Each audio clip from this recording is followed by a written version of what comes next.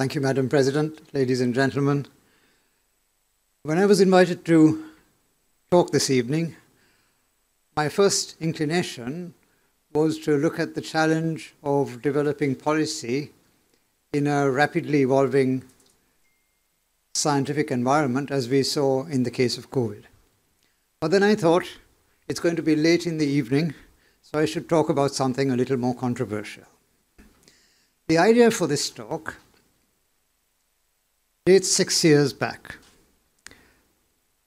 to the day shortly after the Brexit referendum, when Britain's new Prime Minister, Theresa May, took office.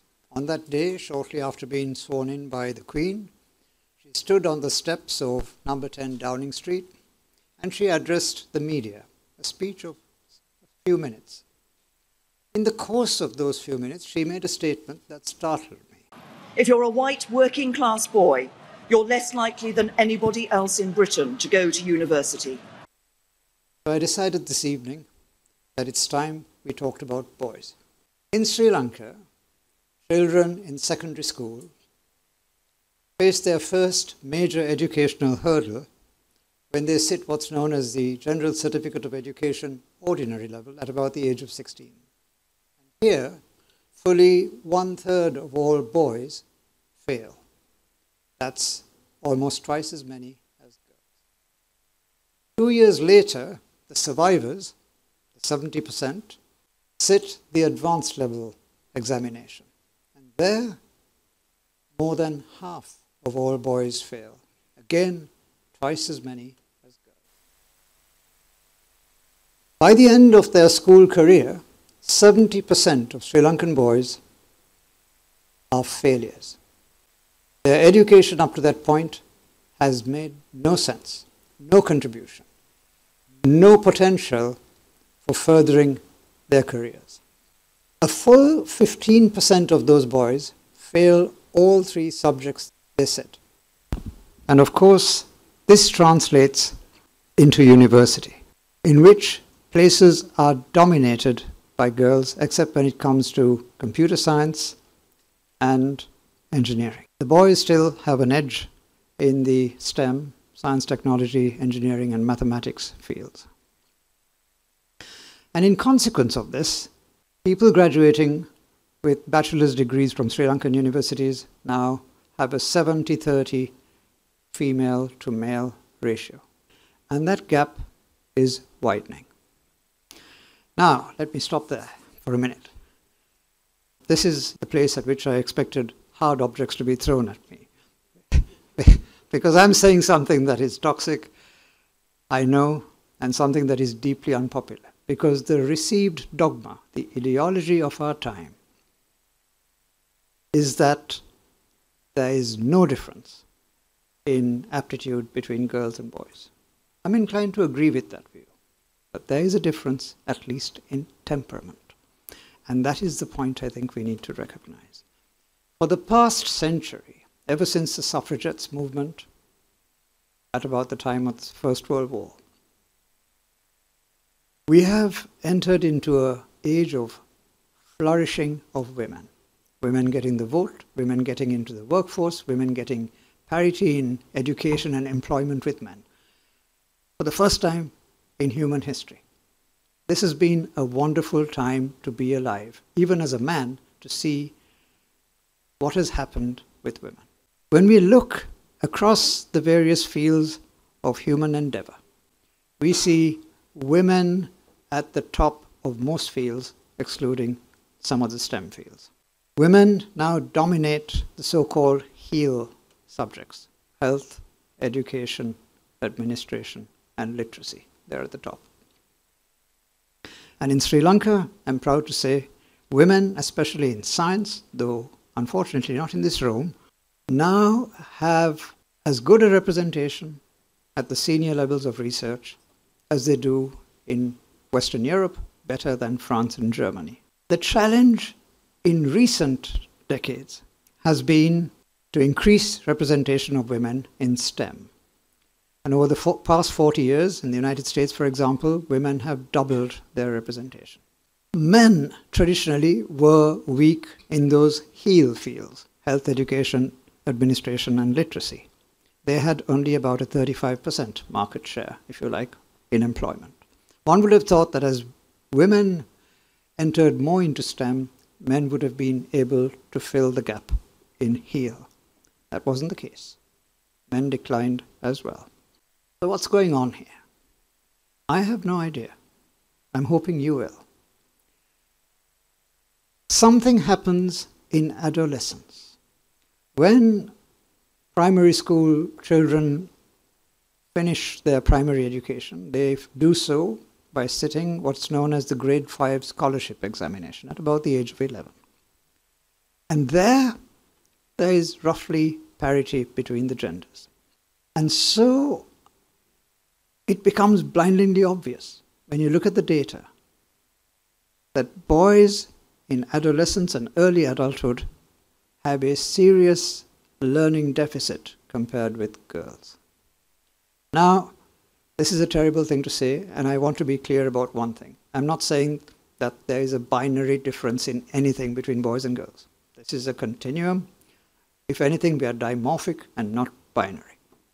We have more in common between the genders than separates us. But still, a small difference can make a huge difference. Because, for example, if you look at the distribution in a random variable, I called it attentivity because it doesn't mean anything that it sounds like it does.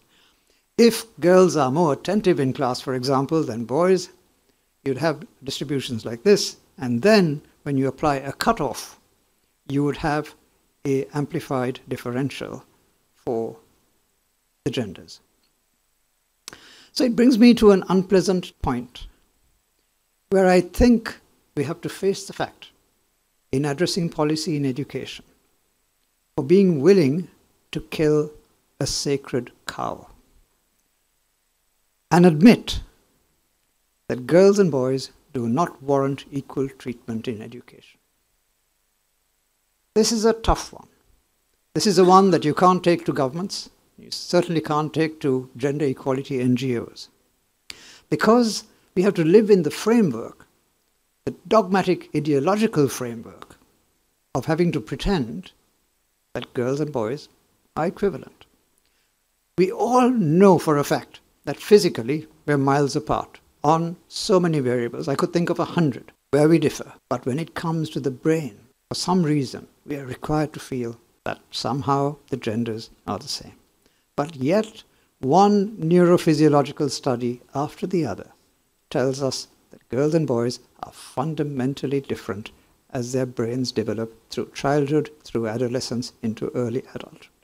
And we have to conceive it possible that some of these differences will translate into learning difficulties. For example, we know that boys are at 2.5 times higher risk than girls of having an attention deficit disorder diagnosis or a reading impairment such as dyslexia. 3 times as higher risk of having Asperger's syndrome. 4 times as higher risk of having an autism spectrum disorder. And adolescent boys especially have a lot that distracts them. Boys tend to be 5 times more aggressive than girls. A well-replicated study by the age of 17. But that is 17 months, not years. Even as infants, boys show more aggression. Boys, of course, given to much more impulsive behavior. This doesn't help when it comes to learning, when it comes to sitting still in class for 4 hours every morning and paying attention to what the teacher is saying. Boys may be disadvantaged in other ways. For example, not paying enough attention to female teachers, now that teaching is dominated by women. And boys go through life also carrying other burdens. We live substantially less time than women. We have a hugely higher rate of suicide. And we are also given to the consequences of risky behaviors such as smoking, alcohol, drugs, and STDs. Even when it came to COVID, we died at a substantially higher rate. When I say we, I'm talking about men, at a much higher rate than women. Now, how does this translate into real life? You have a huge number of boys who are failing to perform academically.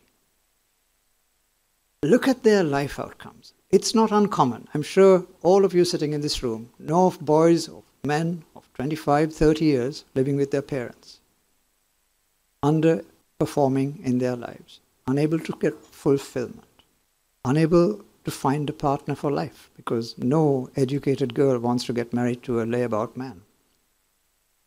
And so we are seeing a dramatic increase. I haven't got the figures for Sri Lanka, but in the United States, of what are now being called deaths of despair. Men who are dying from suicide, drug overdose, and alcoholism. 3 times as many amongst men who haven't graduated high school as men who have got a degree. About 1% of men in middle age, age 45 to 54, now die deaths of despair. That's one end of the spectrum. What worries me is the ones who don't die, but who choose instead to kill. Because they're the ones who cause societal problems. We need to remember that men are apes. I mean, we're all apes, of course. If you want evidence from this, from genetics, you need to bear in mind, again, a well-replicated result, that each of us has twice as many female ancestors as we have male ancestors. What happened to the deficit of male ancestors? Many of them probably died in war before they could send their genes down to posterity. Many of them probably died from interpersonal violence. We know that men are horribly violent animals. And many of them were probably excluded from the gene pool, for example, in polygynous environments. But men tend to be nasty when they have nothing else to do with their lives. It's not just men. This is true across mammals. There are very few mammals in which males are not more violent, aggressive, dominant than females. It'll be hard to find a dog owner who doesn't tell you that a male dog is not more dominant, territorial, and easily distracted than a female dog. So the worry I have at a societal level, which is why I think you need additionally to think about policy interventions for this, is that at the other end of the spectrum, the ones who don't die deaths of despair end up in places like this. This is the prison in Colombo, a horrible place. 95% of the inmates are men. If anyone tells you that men and women are the same, you should ask them why there aren't more women in prison. 95% of all prisoners, 95% of all homicides worldwide are committed by men. And 92% of the prisoners, at least in Sri Lanka, of convicts, didn't graduate high school. An education deficit is not something you want in a society that is looking at flourishing. It is a terrible thing for a country to have. And every time in this country, and in many other countries, when you see young men on the streets rioting, it's always the young men, chances are that they don't have an education that gives them respectability. It's certainly been the case in Sri Lanka. Every time we've had a pogrom against some minority, it's been idle young men at the heart of it. And these young men can wreak the most horrible violence. Now, it sounds to you, I'm sure by now, that I'm running down my sex. I don't mean to do that. Men can also be beautiful things in society. And I was thinking of an example, and I thought of one. It is that when it comes to spontaneous heroism, men can be the most incredible people. 2 months ago, my house in Colombo was burgled, 4 a.m. The burglars grabbed some stuff, 2 of them, and the burglar alarm went off, and so they ran off. They jumped over the boundary wall of my house onto a walking track. There's a popular walking track that runs by my house, and beside the walking track is a canal known as Crocodile Swamp, because there are crocodiles frequently seen in it. This, for the Sri Lankans here, this is in Jayawardenepura, the well-known walking track there. The 2 burglars jumped onto this track. 4 a.m, absolute darkness. There were 4 young men in their early 20s walking down the same track, returning home from a religious function. They saw the burglars jump and run. They had no idea who the burglars were. They heard the burglar alarm and people screaming, and they gave chase. The burglars jumped into the canal and waded across. Absolute darkness. The 4 men gave chase. The burglars were carrying knives. They then climbed into a rice field and ran, again in complete darkness, 300 meters. And the 4 men gave chase and caught one of the burglars. They tied him down and called the police, and the police came and took over. Why did 4 young men do this? It was none of their business. They didn't even know me. It wasn't like they were trying to help me. But there is something spontaneous that happens in men. In America, they have the Carnegie Medal for heroism. This is a medal that has been awarded for the past century or so, more than a century. More than 10,000 Carnegie Medal recipients up to now. And this medal is given for outstanding heroism. In fact, the medal is awarded posthumously to about a quarter of all recipients because they died in the act of heroism. People jumping into the sea to save a drowning child. People running into a burning building to save people in danger of losing their lives. Yet, 90% of Carnegie Medal winners were men. A better known example, the Titanic. Amongst the passengers who survived the Titanic disaster, only 29% were men.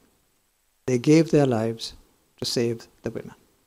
Men are capable of doing wonderful things. We need them in society. They're important.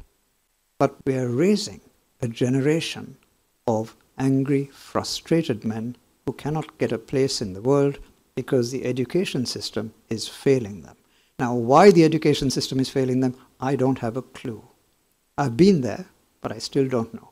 It's only now that we realize it that girls are flourishing in this educational system, of which, of course, I'm proud. I'm delighted. But we still don't want those angry men amongst us. When it came to the BREXIT vote in 2016, look at this dreadful statistic. The gap in education between those voting to leave and voting to remain, 30%. Uneducated men were 30% more likely to vote for Brexit. And then people like you, who've got a postgraduate degree, 70% voting to remain. Why is it that education is determining political outcomes? It shouldn't. Education should have no relationship to political outcomes. Even when it came to the disruptive election of Donald Trump, education was the best predictor by far of people who voted for him and got him to win. It was not income. Last year, it was our turn to get rid of a president. I'm sure you'll have occasion to hear about his policy failures. Almost everything he did was a policy failure. And he had to flee the country. He brought dogma into agriculture, collapsed agriculture. He brought ideology into economics, collapsed the economy. Sri Lanka had to declare itself bankrupt on the 12th of April last year. And when it came to getting him out of office, it was the peaceful protests, largely by young men, who succeeded in changing the system in Sri Lanka. Men can also be a force for huge good, just as much as they can be a force for evil. I urge you to think carefully, because I think this is something that transcends national boundaries. It affects people in all countries. And if we don't pay attention and come up with innovative and imaginative policy interventions that bring men back into respectability, there is a broad majority of men, the 70%, who are marginalized. And if you marginalize 70% of your country, you can't have a successful next generation. I urge you, therefore, to think. Thank you very much.